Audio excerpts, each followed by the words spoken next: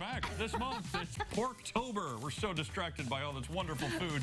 A great way to celebrate pork at the dinner table. And we're excited to have joining us in our CI kitchen to share the many ways you can enjoy pork.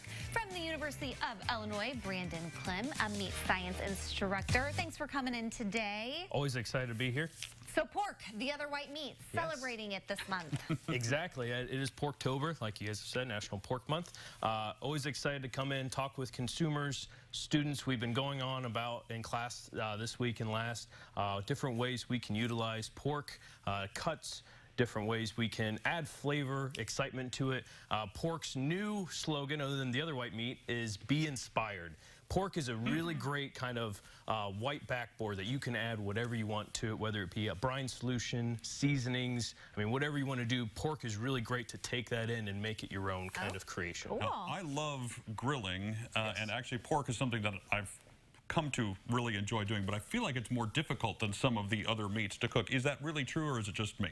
No, it's everyone. I mean, pork can be diverse in how you're looking to make a product, whether it's just taking something, throwing it on the grill, or really trying to make stir fry, make something that's really high end. I mean, pork is very wide in its range of what you can do with it, but some dishes are way more challenging. I can't say that I'm a top chef, and so I stick with my pork on the grill, pork chop, anything like that. But yeah, well, what do we have here? Because you mentioned lots of different cuts and ways to prepare it. So what is this called? So this is our pork loin. It's a little bit bigger than you might see in your retail case in your grocery store.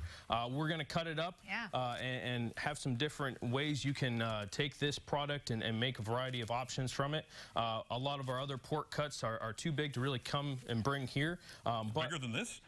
Your ham, your Boston butt, I see. Okay, sure. And of course everyone's favorite, the belly, which will eventually turn into bacon. Oh, my favorite. So we can't do all of that here, even though I wish we could. But for today, I brought our pork loin in, and just to cut up a couple pieces. And so what you might find at your retail store, if it's this whole cut right here, you can definitely buy that, and there's a lot to do with it other than just making pork chops out of it. One that we like to do, and another thing you might find at your retail case, is the front end of your pork loin. How did you know that was the front? So good question, great question. I don't see a face at all. So we have actually kind of two muscles here. This is your main muscle, and then we have a side muscle that comes up over the top.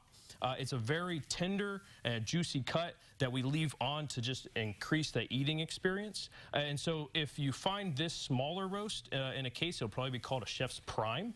Oh. And so with this, it's great just as a roast. But what we like to do, especially my family, as we get closer to Thanksgiving, is we're going to take it and we're actually going to spiral it out and then put seasoning, stuffing in it, and then roll it back up. And can you show us what spiral it out Sure, means? yeah. We'll go ahead and give that a shot. I bet your mother-in-law loves you at Thanksgiving, because you just probably get to do all the work, right? Well, I definitely try to lend a hand wherever it's needed.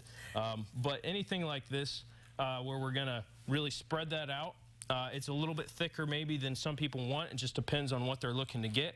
But you put an array of spices, stuffing, like I said, anything like that in there. And then again, we're just going to roll it back up like it originally was. Wow. And then tie it up and put it in a crock pot, on the grill, in an indirect heat setting, in the oven, whatever you might want to. I feel like you made that way more simple than it actually would I'm be. going to guess a knife. A good knife is probably key, too. A great knife is always key, and sharpening. But that's a whole nother topic. I'm sure it is. I'm sure it is. That I can always come back and talk about. Well, we would love so that. what can we do with the rest of this now, other than the rest spiral of this, and fill? Yes. So the other end, which is going to be where our sirloin cut came off, we're going to take this, and again, another great roast that you can probably find in your retail case. But outside of just using it as a roast, this end I like to use for a little bit more kebabs, stir fry. It's a good cut to cut up into smaller pieces that you might want to use for any kind of different dishes like that. Don't know that I've ever had pork kebabs. No? Sound amazing. They do. So pork kebabs, I mean, just take little squares. I'll cut just a couple up just to give an example. Any kind of your favorite vegetables, put it on a skewer. So you're doing that here for us, but if we came to the Meat Science Lab, would you guys do it for us there too? Oh, if we yes. said, hey, can you cut this for kebabs? Or for sure. Spiralize this for me? We aim... You're making up words now. We aim to please there. We have a bunch of students that work in the meat lab to learn these different cutting skills and the trade of more or less knifemanship and working in a butcher shop. Nice. And we are open Tuesday, Thursday from 1 to 5 p.m. and Friday from 8 to noon. Okay, right. well, you stick around. Yes. Keep We're cutting. going to find out a little bit more about how to cook it properly, because Yes. that's very important, I know, with pork. And You got to have one of these, I'm guessing. the meat Yes. thermometer, So, we'll talk very, about very that coming important. up. Hey, in the meantime, we will connect you with everything happening there at ciLiving.tv.